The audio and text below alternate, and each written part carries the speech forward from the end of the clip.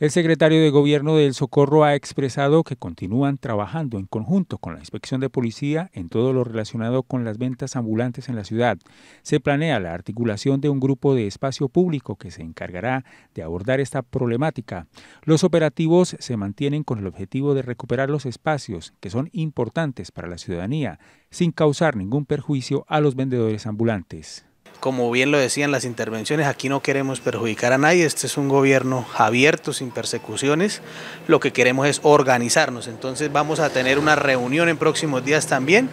con la Asociación de Vendedores Ambulantes para dialogar con ellos varios temas, pero seguimos trabajando articuladamente con la Inspección de Policía y en próximos días también vamos a iniciar un trabajo con la Secretaría de Tránsito para pues todas esas ventas ambulantes que se vienen dando en carros. Entonces, frente a eso también vamos a hacer un trabajo importante, sí le pedimos un poco de paciencia a la ciudadanía, pues porque estamos organizando internamente toda la parte operativa para poder iniciar con estos controles. Se han logrado avances significativos como la mejora en la iluminación en el sector San Victorino, lo que ha generado un ambiente más seguro y tranquilo. Es importante destacar que la intención no es afectar el derecho al trabajo de ninguna persona, sino organizarlo para que sigan desarrollando sus actividades comerciales de forma segura. Los comerciantes pues satisfechos, la comunidad manifiesta que se ha alejado un poco la percepción de inseguridad, igualmente pues con el tema de iluminación y con ese control constante de la policía, pues se disminuyen esos fenómenos de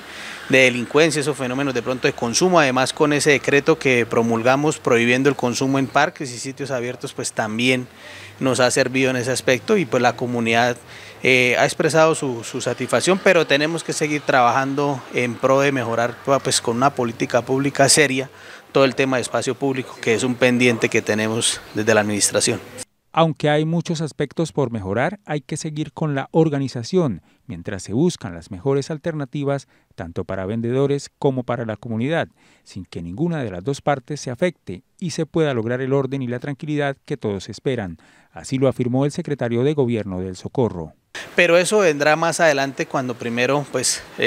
se organice la casa. Si ustedes se han dado cuenta, no se volvió a permitir ocupación del espacio público con ventas ambulantes transitorias que venían de otros municipios. Esto no lo estamos permitiendo porque afecta pues la estética de los parques principales del municipio. Igualmente pues también vuelvo y le reitero, en esa reunión que tendremos con los vendedores, pues tenemos que organizarnos, tenemos que mejorar la estética en los parques, en esos sitios donde ellos ejercen sus actividades, pues para generar que el turista se sienta conforme, que se sienta a gusto, hombre, y que pues somos capital de provincia, somos una emblema en el tema del turismo cultural, histórico, y pues eso lo tenemos que reflejar en nuestras calles.